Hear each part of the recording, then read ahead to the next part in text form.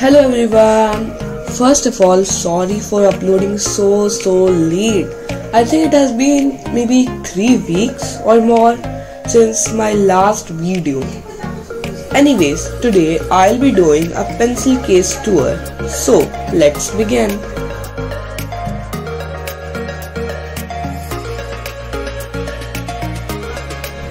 Okay, so some of its qualities are, it is blue in color, like overall it is blue.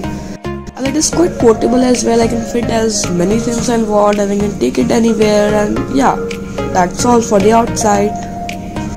Now let's go to the inside. So the inside, I'll show you an overview of whatever I have fixed or stuck in this pencil case, and I'll tell you about each thing. So first, let's begin with the pens. I have 2 pens, as you can see, black and blue, the necessity. Then I have a pencil also, that is also a necessity, as we all know. Nextly, I have this Luxit highlighter, this is my favorite color actually, so I keep this one in my pencil case only. I have this Apsara eraser also, the backup pens.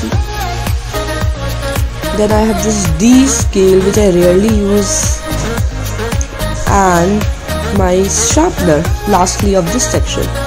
Now the last section, I have a lot of sticky notes, as you can see, of different colors, variety, sizes, etc.